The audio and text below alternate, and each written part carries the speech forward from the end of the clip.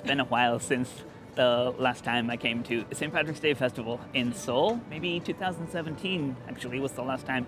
So today we're gonna go check it out and see some of the live music and traditional Irish dancing, and maybe talk to some of the people who organize the event.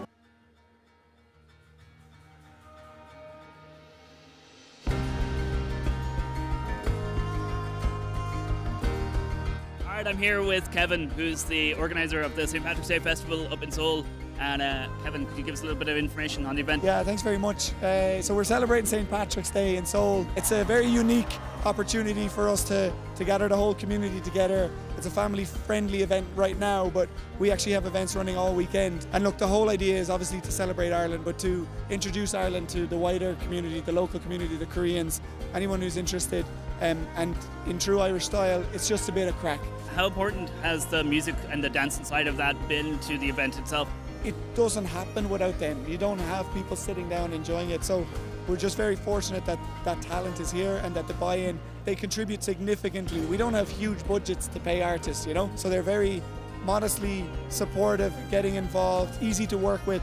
It's key to making this event successful. We have many more events. Paddy's is obviously the highlight event of the year, but we have stuff on every week, every month, and we're growing, which is great, and people are welcome to join. So we're very, very open, and I'd like to say fun. On Instagram and Facebook, the easiest way to get us. So Irish Association of Korea, find us there, contact us, we'll make sure you know what's going on. Around Christmas, our drummer left. He left Korea, so we picked up a drummer from another band, another Irishman, another band called Absolute Monsters. So we kind of collaborated to make kind of a Celtic-y, punk rocky band just for the day that's in it. So they're more hard rock, we're more kind of heavy metal, kind of meet in the middle, do a bit of punk, have a bit of crack, get the music going. That's the main thing. I'm a big music person, so trad music, like heavy metal music, I'll listen to anything. Even from being a child, music was an integral part of Paddy's. Just got to get the music in all day as much as possible. I think any Irish person who has been abroad, it's sometimes a challenge. We get confused with the UK, we get confused with Iceland. Irish people hold their identity very close to their hearts. The expression of that identity is our culture. It's our music, it's our literature, it's our heritage, it's our history, it's our art.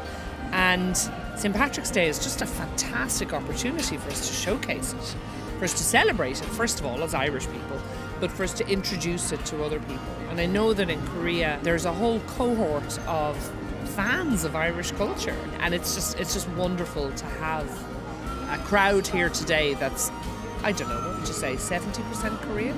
It's wonderful. It's pretty cool. Fantastic. Thank you so much for your time. We'll leave it at that and let you get back to enjoying the rest of the days. Happy St. Patrick's Day! Happy St. Patrick's Day, everybody.